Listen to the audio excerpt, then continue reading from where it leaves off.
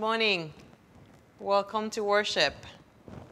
Wherever you are, whether you're sitting in your living room, your kitchen, you're sitting on your couch, you are on your bed, we at Bethel welcome you.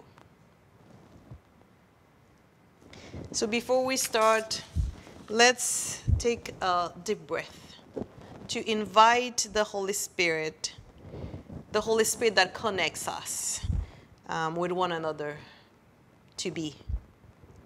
The Spirit within us that allows us to see one another as human beings, regardless our flaws, imperfection, and the messy people we are. Let's take a deep breath to invite the Holy Spirit that gives us life. The life when it's taken away from one affects all of us.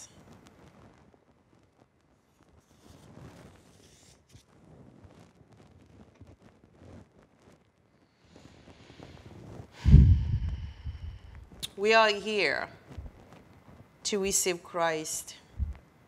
We are called to proclaim Christ.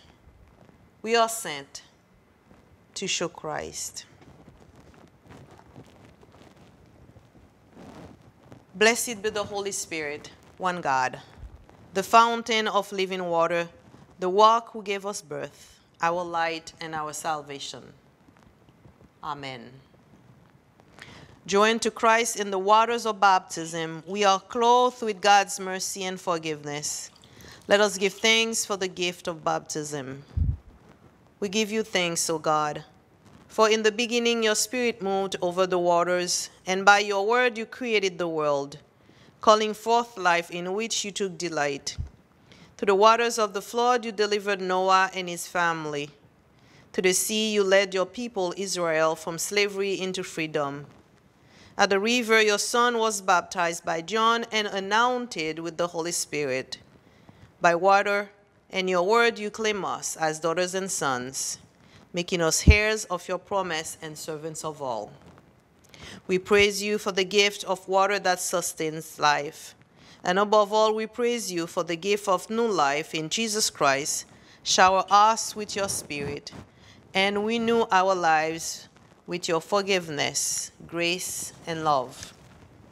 To you be given honor and praise through Jesus Christ our Lord in the unity of the Holy Spirit, now and forever. Amen. Our opening hymn is in your bulletin, page 5, Listen, God is Calling.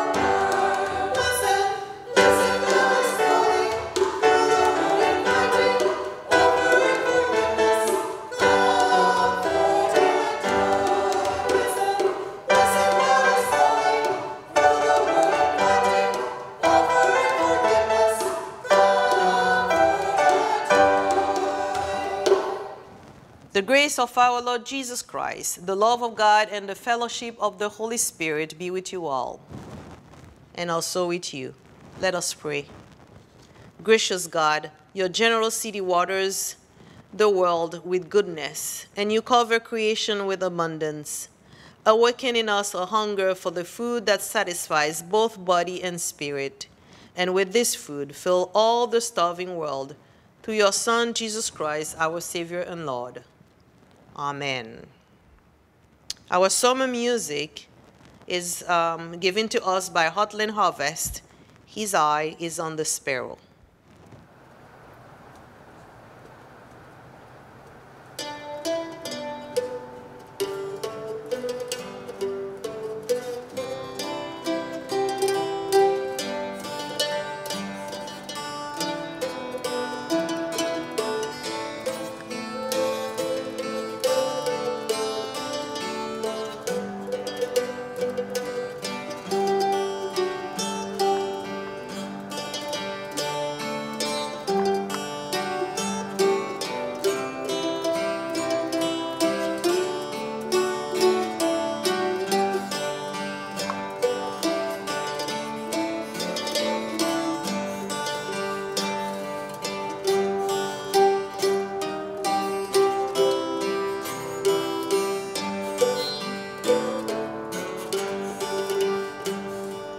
Why should I feel discouraged?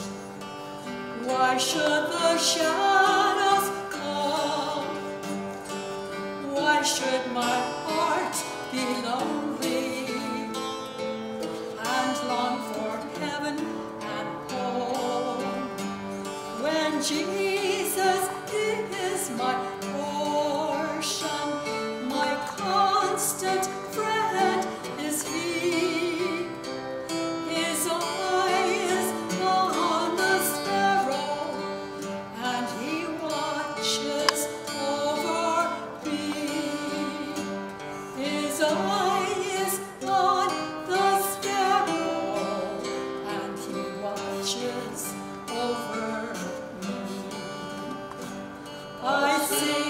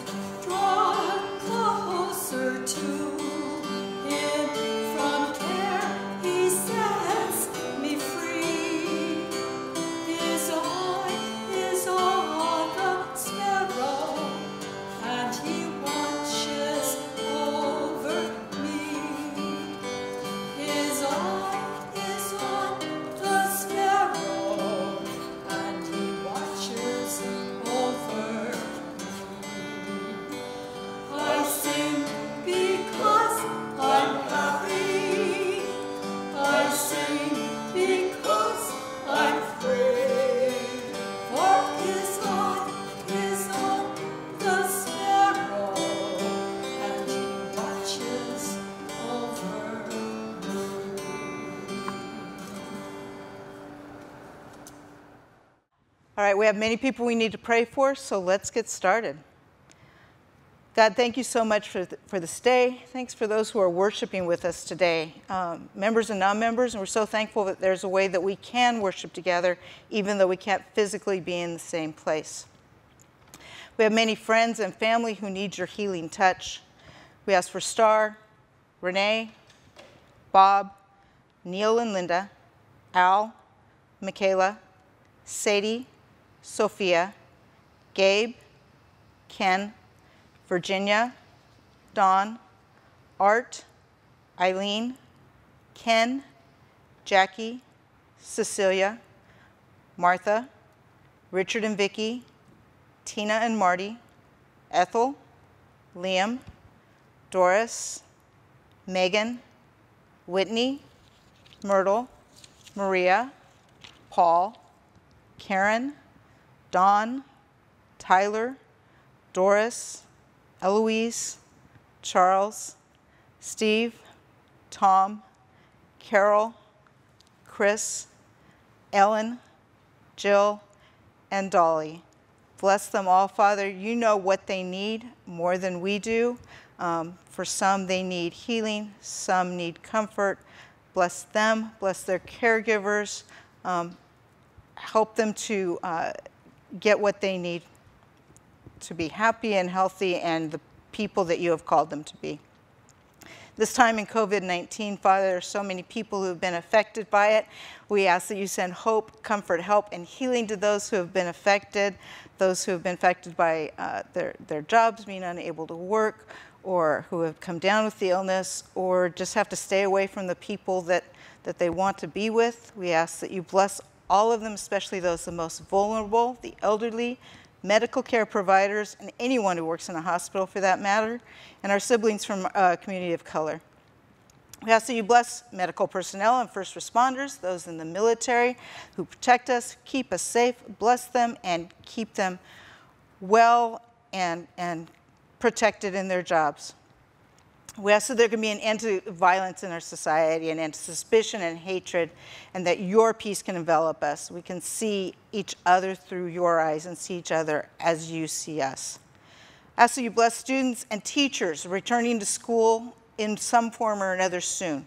Give wisdom and guidance to the districts to return at the right time, and help the parents who need to work but need to make sure their kids are being taught, that they can all work together and have the best experience possible for teachers and for students and families, and we can all work together to get through this. We ask that you bless the work at the Fresno Rescue Mission. They help so many people. Bless the people who work there. Bless the people who go there for help. Bless those who donate. Help them all work together to better people in general. Ask that you bless our seminary graduate, Sarah Gorman, who's waiting for a call. Bless her as you are preparing her for the church you have set aside for her, and bless that church that you are preparing, that they will be ready for her and that they will all be ready at the same time. Ask that you bless Elizabeth Eaton, presiding bishop of the ELCA. Bless Mark Holmerud, bishop of the Sarah Pacific Synod and the Synod staff. Please bless Bethel Lutheran Church. Bless Pastor Mitch, the church council, church staff members, and all who come and who have worshiped at Bethel Lutheran Church, that you will bless us all. Thank you for all things and for being here with us. In Jesus' name, amen. The first lesson is from the 32nd chapter of Genesis, beginning with the 22nd verse. The same night he got up and took his 2 wives, his 2 maids, and his 11 children, and crossed the ford of the Jabbok. He took them and sent them across the stream, and likewise everything that he had. Jacob was left alone, and a man wrestled with him until daybreak. When the man saw that he did not prevail against Jacob, he struck him on the hip socket, and Jacob's hip was put out of joint as he wrestled with him. Then he said, "Let me go, for the day is breaking." But Jacob said, "I will not let you go unless you bless me." So he said to him, "What is your name?" And he said, "Jacob." Then the man said, "You shall no longer be called Jacob, but Israel, for you have striven with God and with humans and have prevailed." Then Jacob asked him, "Please tell me your name." But he said, "Why is it that you ask my name?" and there he blessed him. So Jacob called the place Peniel, saying, "For I have seen God face to face, and yet my life is preserved." The sun rose upon him as he passed Penuel, limping because of his hip. Our psalm for today is Psalm 145. The cantor will sing the even number, and the congregation will sing the odd number.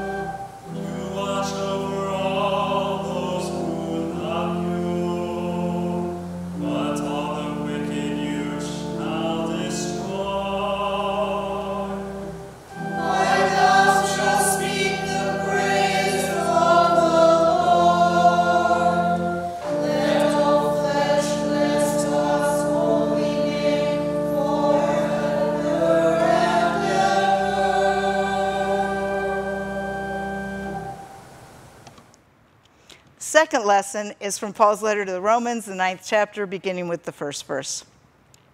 I am speaking the truth in Christ. I am not lying. My conscience confirms it by the Holy Spirit. I have great sorrow and unceasing anguish in my heart, for I could wish that I myself were accursed and cut off from Christ for the sake of my own people, my kindred according to the flesh. They are Israelites, and to them belong the adoption, the glory, the covenants, the giving of the law, the worship, and the promises. To them belong the patriarchs, and from them, according to the flesh, comes the Messiah, who is over all, God blessed forever. Amen. Here ends the second lesson.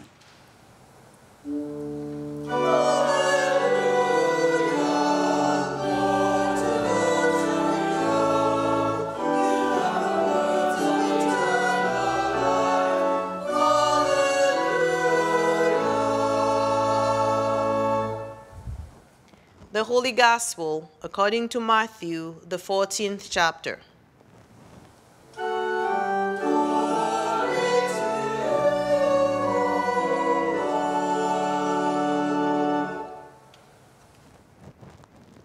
Now when Jesus heard this, he withdrew from there in a boat to a deserted place by himself. But when the crowds heard it, they followed him on foot from the towns.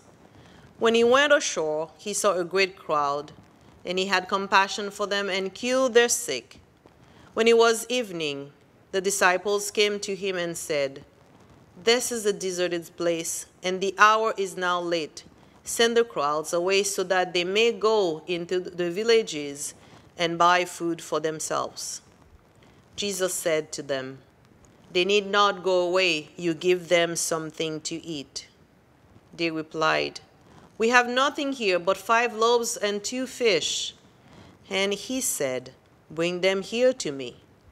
Then he ordered the crowds to sit down on the grass. Taking the 5 loaves and the 2 fish, he looked up to heaven and blessed and broke the loaves and gave them to the disciples. And the disciples gave them to the crowds. And all ate and were filled. And they took up what was left over of the broken pieces, 12 baskets full. And those who ate were about 5,000 men, besides women and children. This is the word of the Lord.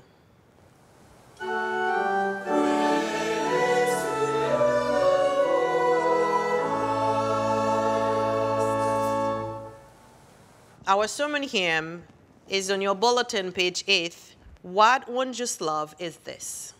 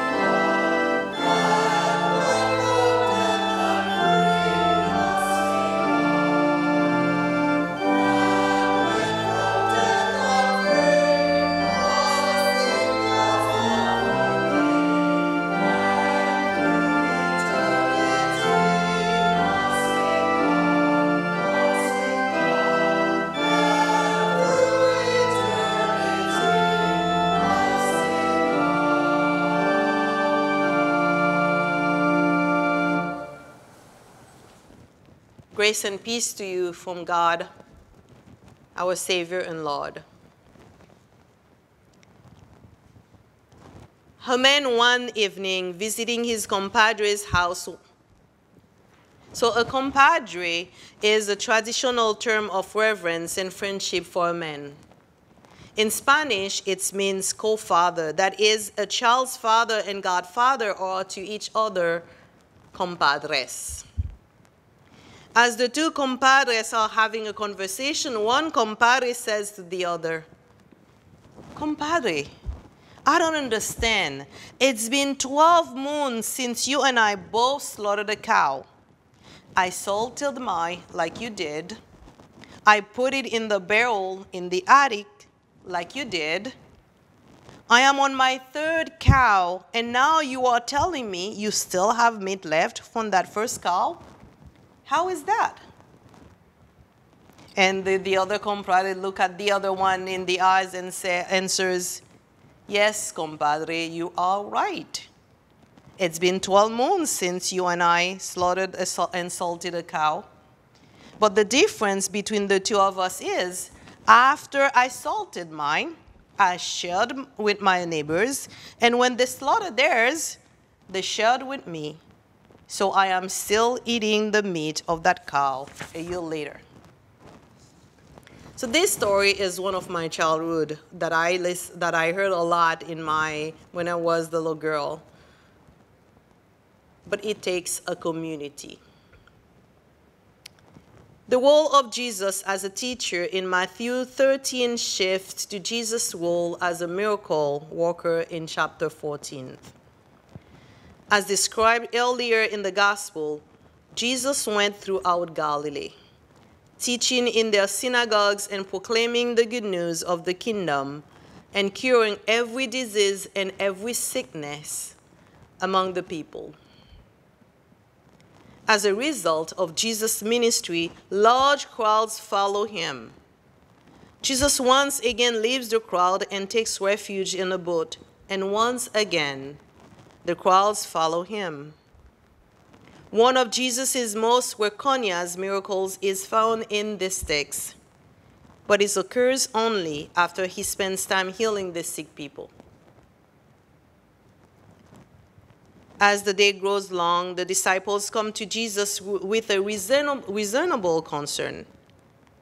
It's time to close up shop for the day so people can go buy their dinner before the food vendors shut down for the night. And Jesus said to them, they need not to go away. You give them something to eat. Give them something to eat? How, Lord? This is a story that brings awareness to our faith, a faith that surpasses all our understanding. The God of the Exodus, who divided waters and provided manna for heaven, is at work in history again. The disciples look around them at the little bit of food they have, which wouldn't even feed half of the disciples, let alone this huge crowd of people. All they see is the scarcity. All they see is what they don't have.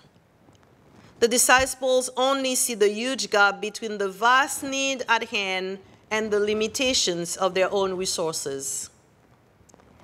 We have nothing but a few loaves of bread and a couple of fish. The disciples' request is not malicious. They simply are aware of their location, a deserted place, and the time.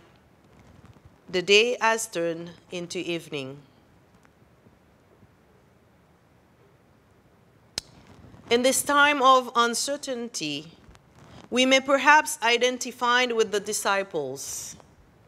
We see what we don't have or what we could not do. Don't get me wrong. Many people have lost their jobs in the COVID-19 pandemic. Income is not what it has been. Health insurance is lost for some. Especially in California, we are back to staying home again. We cannot hang out with families as we used to. Churches continue to remain closed. We miss gathering with our friends and neighbors. Jesus seems perplexed by the disciples' request to send the people away. Why would they leave when the disciples had food? And he said to them, bring them to me. He doesn't argue with the disciples, and he doesn't argue with us. He simply invites them and us to bring everything to him and surrender it all into his hands. We feel empty now, but we know what happened next.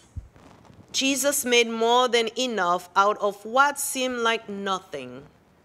He did not call down bread from heaven like manna in the wilderness. He made more out of what was already available. Jesus knows the lives of those in the crowd matter to him, so they needed to be fed even when the disciples think otherwise. He fed more than 5,000 people with the little that he had, and there were leftovers. Now, did you notice how the actions of taking, blessing, breaking, and giving are a lot like what Jesus did in the upper room on the last night he was with his disciples? Those actions are the ones we repeat every time we come to Christ's table. On the second Sunday of every month, starting next Sunday, you are all invited to partake with us in Christ's table. Before worship starts, set the table with your favorite plate and cup. Set out a small portion of bread and your favorite juice or wine. Make sure there is enough for everyone in your household who will participate. It's good to share the sacrament with others in person when at all possible. If you have only one of the elements, that's fine. Because you know what?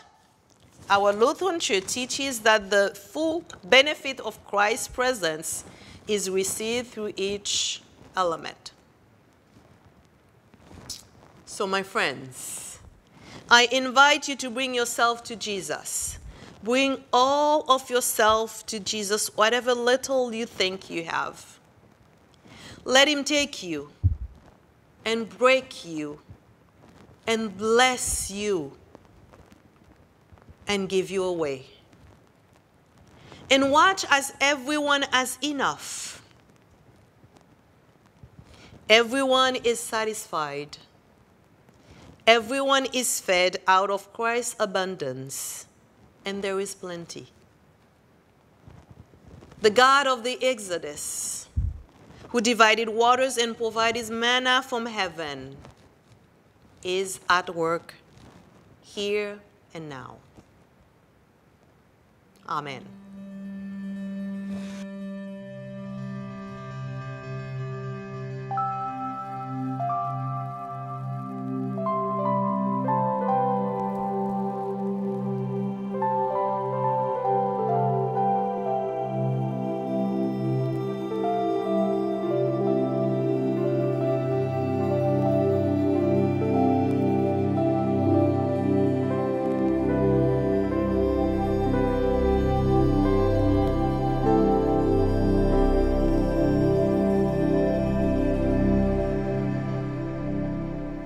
Let us together profess our faith in the words of the Apostles' Creed. I believe in God, the Father Almighty, creator of heaven and earth. I believe in Jesus Christ, his only Son, our Lord. He was conceived by the power of the Holy Spirit and born of the Virgin Mary. He suffered under Pontius Pilate, was crucified, died, and was buried. He descended into hell. On the third day, he rose again. He ascended into heaven, and is seated at the right hand of the Father. He will come again to judge the living and the dead. I believe in the Holy Spirit, the Holy Catholic Church, the communion of saints, the forgiveness of sins, the resurrection of the body, and the life everlasting. Amen. Gathered into one wherever you are, let us pray as Jesus taught us. Our Father, who art in heaven, hallowed be thy name. Thy kingdom come, thy will be done, on earth as it is in heaven. Give us this day our daily bread, and forgive us our trespasses, as we forgive those who trespass against us. And lead us not into temptation, but deliver us from evil. For thine is the kingdom, and the power, and the glory, forever and ever. Amen. The God of all grace bless you now and forever. The Lord bless you and keep you. The Lord's face shine on you with grace and mercy. The Lord look upon you with favor and give you peace. Amen. Our closing hymn is on page 9 in your bulletin, O Lord, hear my prayer. So for that song, I invite you to close your eyes and then listen to the song.